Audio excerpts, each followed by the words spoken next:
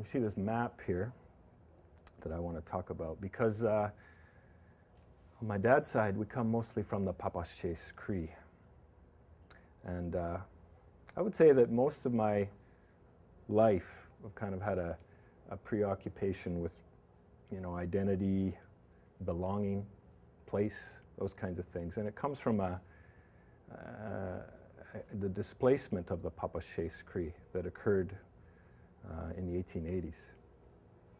So this map comes from about 1880 in Edmonton. That's what it represents.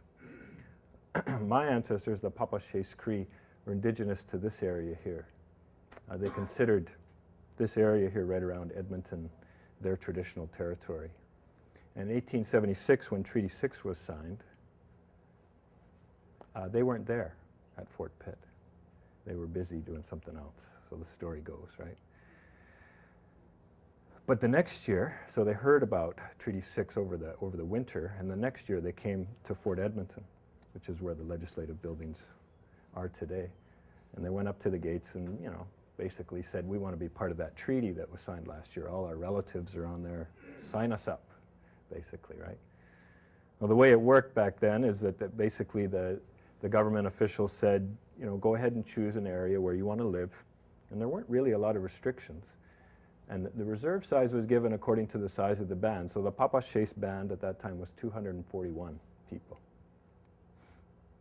Now, from what I know, this area right here on this side of the river was actually where they preferred to live. But they were given advice to move further south back. So actually the reserve that was surveyed that people lived on started about Argyle Road and went south to about our Ellerslie Road, went from 50th Street to about 122nd Street. Is that tract of land there? Well, as you can imagine, Edmonton was just starting to grow outside the fort by then, and so there was a lot of lobbying that went on, right? We don't want that reserve there. It's going to be in the way of the growth of the city, which is probably true, right? It would have been. Right? So what happened over a few years is that the land was expropriated and the Papaschase were dispersed. And the band basically kind of fell apart. It was dismembered. A lot of people kind of went wherever they could, right? So my family went to just off the reserve here to a place called Cooking Lake, right? Just southeast of Edmonton. That's where my dad was raised by his grandma.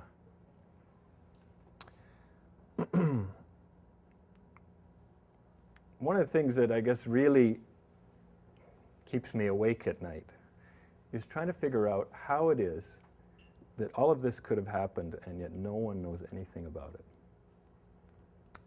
And no one talks about it, actually. We have a Papaschase room in this facility here, but I've done a kind of an informal survey and no one really knows what that name is about, where it comes from. Right? So how is it that this happened? Right? What are the processes that went on that enabled this sort of massive forgetting, right?